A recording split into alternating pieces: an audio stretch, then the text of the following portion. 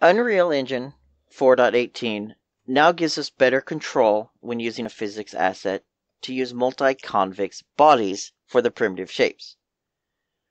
This is 4.17. If we were to go in and let's say we wanted our head to be something convex, something to fit better. We want, let's say, the head itself, which I've already removed the element. We'll do a new body. I'll change this to a single convex hull and hit OK.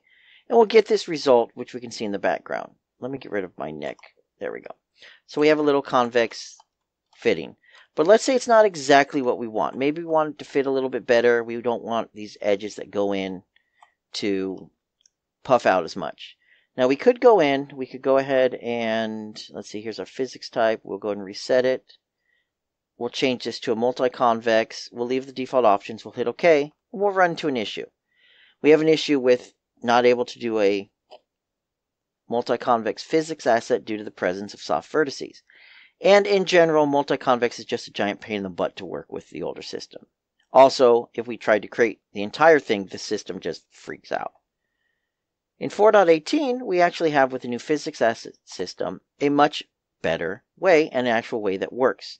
So let's go ahead and take this neck item. Let me go ahead and get rid of my neck item. We're going to go to our head. We'll get rid of our head item. Now we have nothing assigned like before. I want to change this over to a multi-convex hull. Now that it's in the new body creation tool, we don't have to have a modal window. We can just say, hey, I want multi-convex. Hit add bodies, and it's going to go and generate the new bodies. Now, depending on your skeletal mesh, this may take a while. We're not going to go and run through the entire body because that does take a little bit. But you'll notice it's actually running this time. It's not freaking out. It's not panicking. It's generating our multi-convex hull like we are asking it to. Once this is done, instead of just having one physics asset, probably like before we were in a single convex hull, we're going to end up with a multi-convex hull. And it's going to more appropriately conform to the body itself, the bone, the mesh.